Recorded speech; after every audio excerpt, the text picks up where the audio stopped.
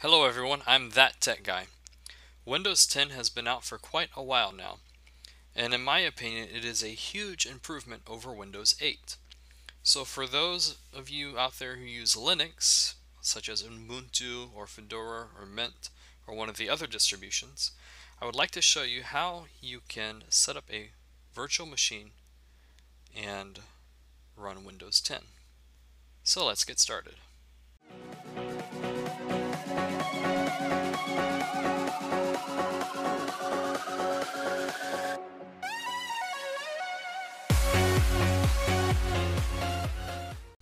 Simply open up your favorite web browser and simply type in Windows 10 ISO into your search engine, and it should be the first one that comes up, this Windows 10 ISO from Microsoft.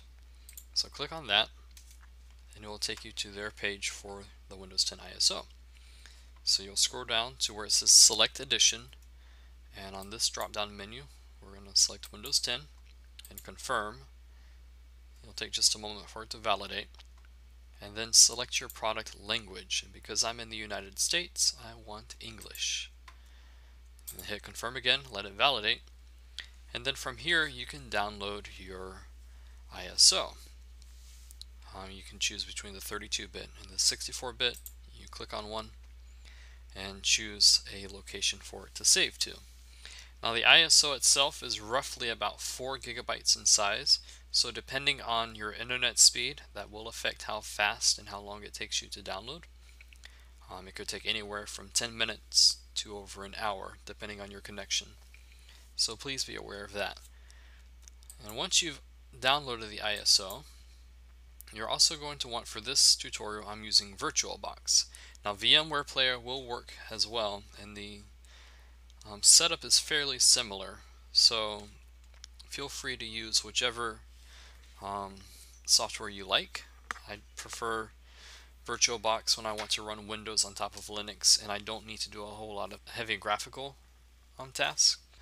If you don't have it already, open up your browser again and you'll want to navigate to VirtualBox. It's one word. And from here we click on the first one that comes up, the downloads at the Oracle VM VirtualBox. And because we're running Linux, we want the VirtualBox 5.0.6 for Linux hosts. And on this page you'll select the one that matches up with your distribution. Now right now I'm running Ubuntu 15.4 Vivid, so it's up here at the top. And because I have a 64-bit processor, I want to select the AMD 64. If you have a 32-bit processor, select the i386. So go ahead and download that, and as similar as the ISO, choose a save location for it. It's not a very big file, so it won't take long to download at all. Once you've downloaded it, head back to the downloads page for VirtualBox, the one before this one, and under where it says VirtualBox 5.06, the extension pack, go ahead and grab the one for all supported platforms and save that as well. So once you have those three and you've run through the installer for VirtualBox, go ahead and fire it up, and this is the screen that you should be greeted with. So to begin with, we're going to want to create a new virtual machine. So to do that, simply click on New and give it a name. I'll go ahead and just name it Windows 10. And as you can see, it recognized that name, so it already picked a version for me. And I think that I downloaded the 32. No, I have the 64-bit ISO. Be sure to select the one that matches whether you chose a 32-bit or the 64-bit, because if you select the wrong one here, it will not start up. So go ahead and make sure you verify that, and then click Next. And then choose how much memory you want to allocate for this virtual machine.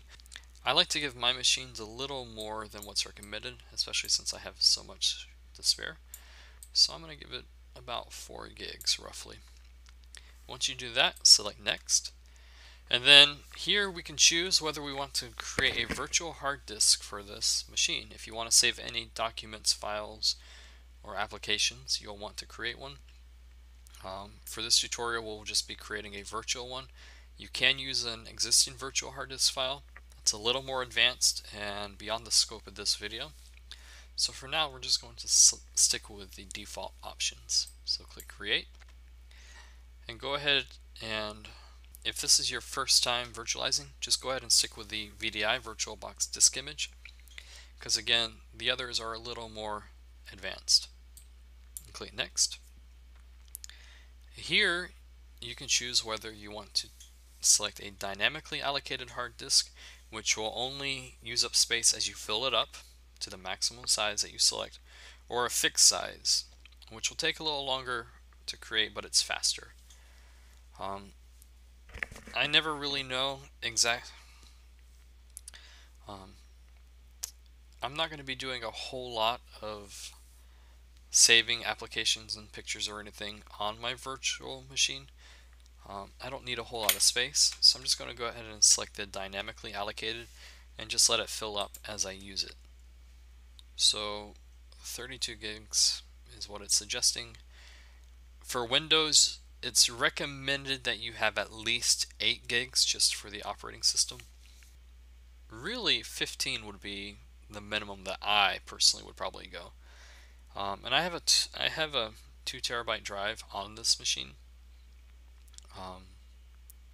So I'm just going to go ahead and leave it at, I'm going to go ahead and just bump it down to 25, because I don't really need that much space. Like I said, I'm not going to be saving anything on this.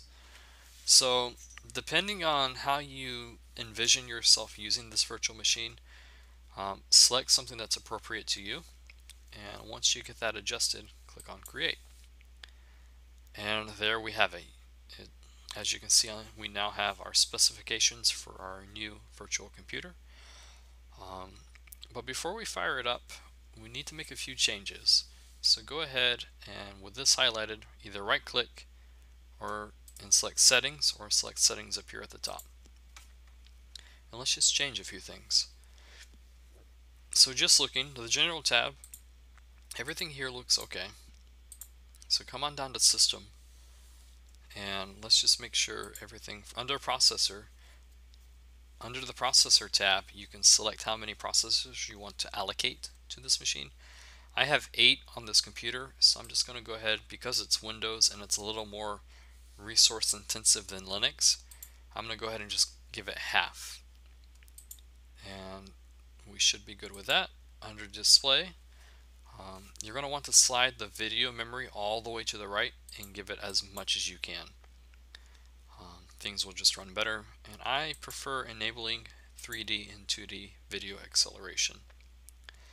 Then come under Storage, and this is where we need to point this virtual machine to our Windows 10 ISO that we just downloaded. So under Storage, on the empty disk image here, click on that, and then on the right, click on this little disk right here and choose Virtual Optical Disk File. And then navigate to where you saved your Windows 10 ISO. By default, it should automatically just go to the Downloads folder, unless you have changed to those settings. So go ahead and select that and click Open. And then now we're pointed to the right ISO, and let's just check everything else and make sure we're good. And it looks like we are, so click OK. And now we are ready to fire up our Windows 10 machine. So with it highlighted, just simply click Start. And it will take a few moments for it to fire up.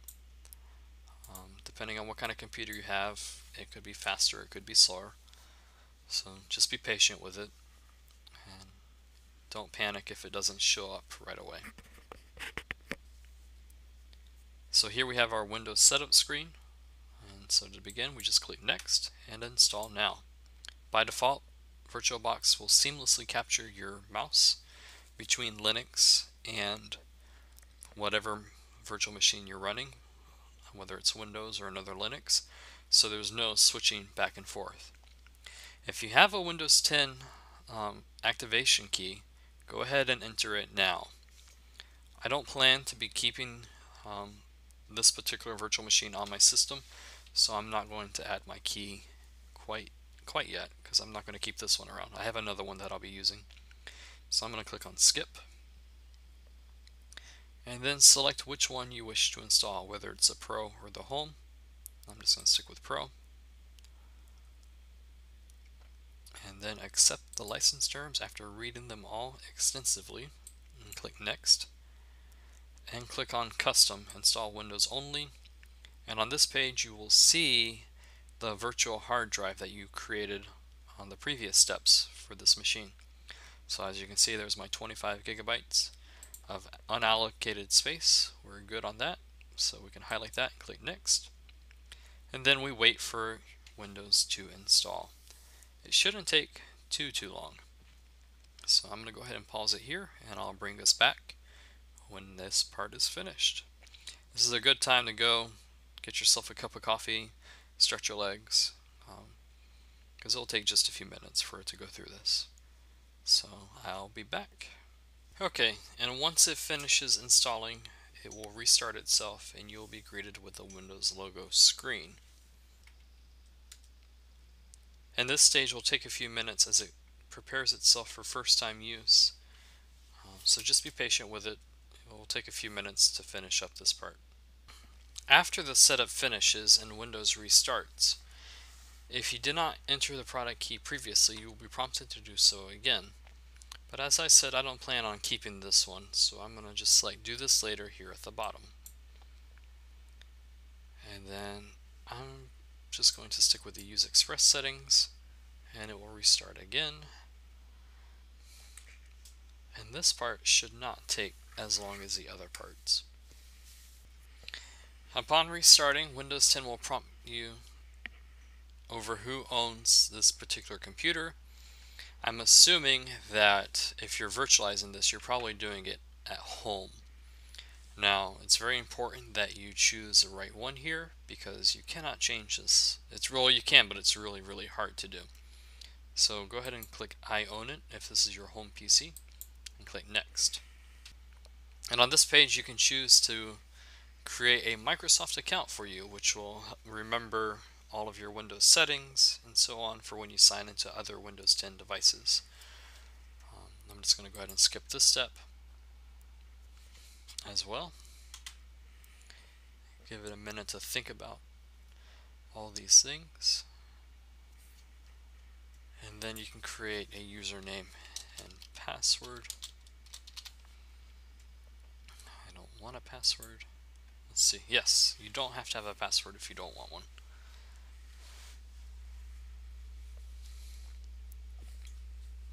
So as you can see, it's fairly straightforward setting up. It's not hard at all. And then we get the welcome splash screen. It's going to tell us all the features of Windows 10. And it's going to set a few more things up. The majority of this whole virtualization setup process is just waiting for Windows to set up. Other than that, it's really easy to do, as you can see. And it doesn't take too long, but like I said, most of it is automated. So you only have to intervene here and there, which is nice. I like how streamlined everything is.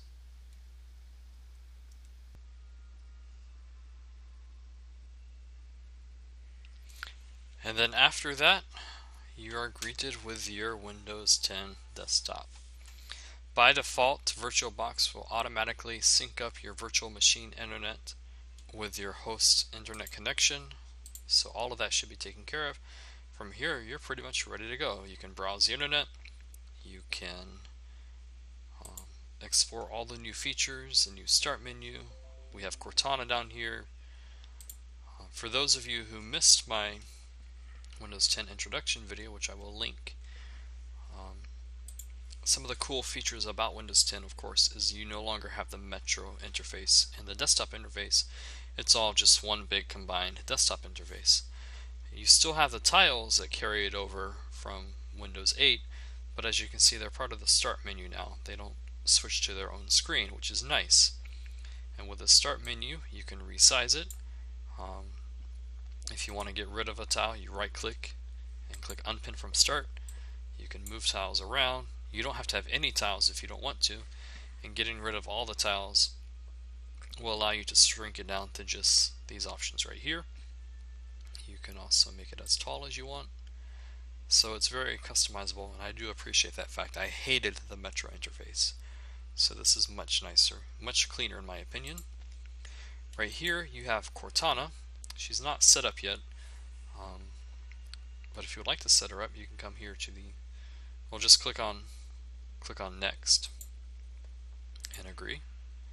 Give her a name, or give yourself a name for her to call you. So we'll call me Tech Guy.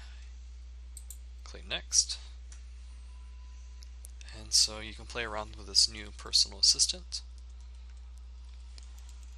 And she doesn't take long to set up at all, but she will require you to have a Microsoft account. So if you don't have one of those, you will not be able to take advantage of Cortana's features. So do be aware of that. Your taskbar is pretty much the same as the last few versions of Windows. The biggest difference here is you now have a notification center or action center, and it will show you anytime you get system notifications, emails, and so forth. So if you ever see a pop-up for maybe a system update that is needed, but you miss it and it disappears, this is where it will go. So this is a good way, by virtualizing Windows, this is a good way to get a feel for the new operating system and to just play around with it and see if maybe it's something you would like to install on your main machine or even dual boot with Linux. The only other thing I would like to mention is a guest editions pack that we downloaded for VirtualBox. To install it, come up here to the top and select Devices and insert guest edition CD image, and then click on this pop-up box right here and run Windows or run VBox Windows Editions.exe to run the extension pack. Click yes, next, next, and install.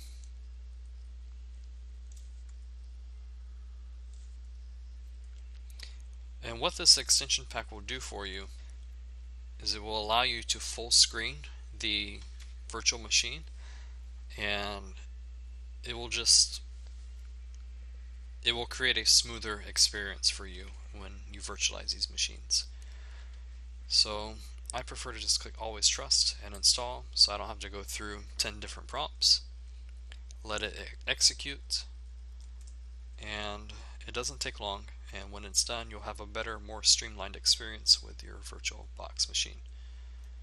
So in my opinion, this is one of the first things I will always do whenever I start up a new machine, because it just makes the experience that much better. Being able to resize the window and to not have these gray bars and make it whatever size you want is a big thing for me.